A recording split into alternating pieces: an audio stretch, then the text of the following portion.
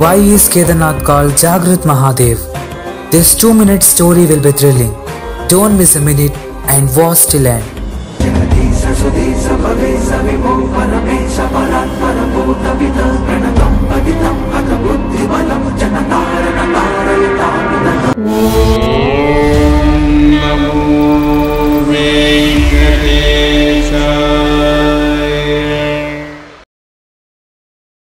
Once, a devotee of Shiva left for a devotional trip from his place to Kedarnath. As there was no travel facilities in those days, he started his journey by walk. To whomever he met on his way, he used to ask for the directions. With his view never faded from Shiva in his heart. Months passed and finally he reached Kedarnath. In Kedarnath, the temple doors will be closed for 6 months and open for another 6 months in a year. At the time this devotee of Shiva reached Kedarnath, the doors were about to close for another 6 months. He requested the temple priest saying, "I have come hiking from so far to have Lord Shiva's darshan. Please show some mercy and allow me for darshan." But according to the rules in Kedarnath, the doors once closed will again be opening after 6 months. Again rules should be followed. The devotee of Shiva was feeling very sad and was recalling the Lord Shiva and requesting every priest, "Lord, please give your darshan once." But no one of them were interacting to him.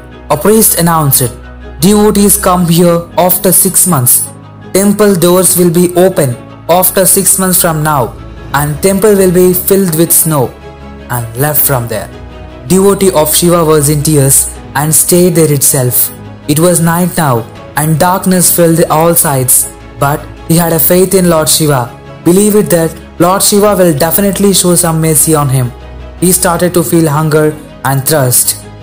Within this, he heard a sounds of someone arriving there. He saw a monk coming to him. The monk walked to him and took a seat near to him. Monk asked with all due respect and graciously, "Where are you from?" He started to tell his story that he suffered and his effort was fruitless. The monk made him feel comfort and fed him some food he had. Monk spoke for a long time with him. Monk had a kindness towards him and said, "I feel that temple will open tomorrow morning and you will be definitely get the darshan." Slowly, within no time, the devotee of Shiva slept there. Sun rays in the morning woke him up. He searched for the monk but finds him nowhere.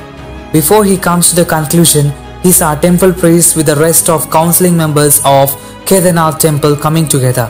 Devotee of Shiva asked the priest, "Yesterday, you announced the temple will be open after 6 months and no one should see and come here. But now, why you were here in early morning?" The priest took a look at the devotee and trying to identify him and asked, "You are the one, right, who came at the closing time of the temple? You met me at the temple closing time and I said to you the doors of the temple will be closed. Now, it's 6 months after that I am opening the temple."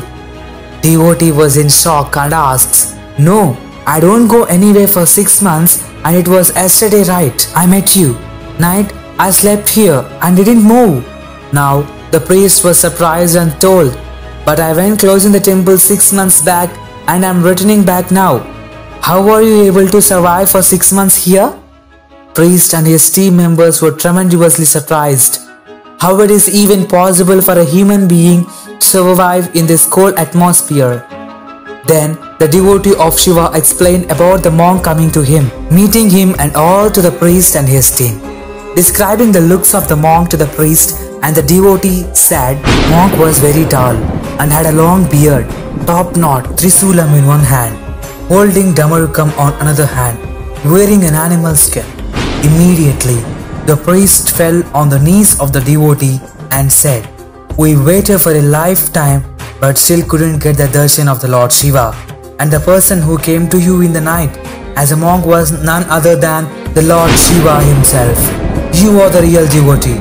You got the real Lord Shiva's darshan and he turned the 6 months into a one night with yoga mayas for you. He fed for you Kalakand and made it short. All this because of you, pure mind and heart and attentive beliefs you got towards him. You got such a great luck. We salute and pay homage to your devotion."